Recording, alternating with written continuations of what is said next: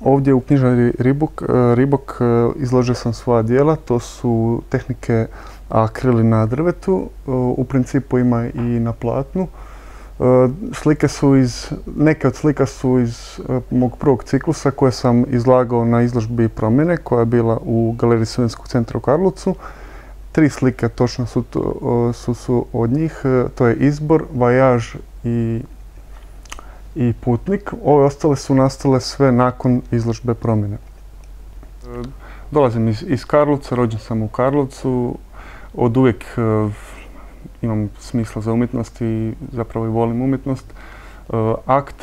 Aktivno sam počeo slikati 2008. po nadahnuću. Svoju inspiraciju i svoj umjetnički razvoj mogu pripisati Bogu kao najvećem umjetniku. Znači, u njemu i kroz njega nađem najveću inspiraciju. Kao što je sam Leonardo da Vinci rekao, tamo gdje umjetnika navodi božanska ruka, da tamo nema umjetnosti. Pa nekako sam i ja našao svoju viziju u tome, ne? Isto na takav sličan način. I sad sam tu gdje jesam, slikam i uživam u tome. Pa meni puno mi znači slika, odnosno ima najveću priču, tako da se tako izrazim, ima Putnik 2. To je Putnik 2, ta je slika nastala nakon izložbe Promjene. Kažem Putnik 2 zato što je bio i Putnik 1.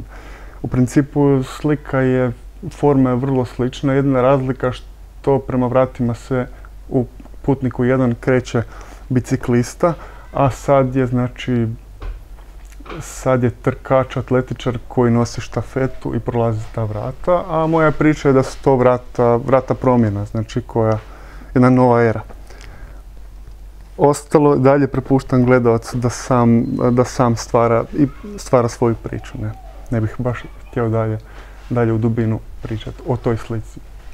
Neke od slika nemaju priču, zato što svjesno nisam ni htio da imaju priču, zato što želim da gledalac sam gleda i stvara svoju priču. Naprimjer, tu su neke slike iz ciklusa Povezanost. Te slike su nastale kad sam radio instalaciju Svjetlo koje nosiš u sebi. Izložba će biti otvorena do 8.9. i možete pogledati 12 mojih radova. Izložba je ujedno i prodajnog karaktera. Pa, dragi Riječani, šta da vam kažem, dođite i pogledajte slike.